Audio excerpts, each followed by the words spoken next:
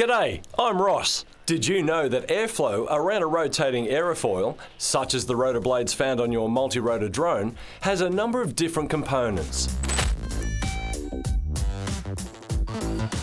The combination of these different components of airflow is called relative airflow. Relative airflow is important when considering the angle of attack and ultimately how much lift that aerofoil will produce. The relative airflow of a rotating blade is influenced by the rotational airflow, the induced airflow, and also the environmental conditions of the day.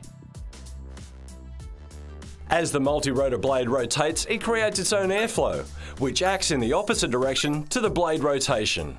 Another component of relative airflow is induced airflow. The induced airflow comes vertically down through the rotor and is caused by the rotor pushing airflow downwards. So then, the airflow from above the rotor is drawn down to replace that air.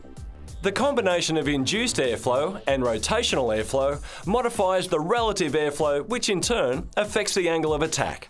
I hope this has helped you understand the different components of airflow and how they combine to form relative airflow. Thanks for watching. See you next time.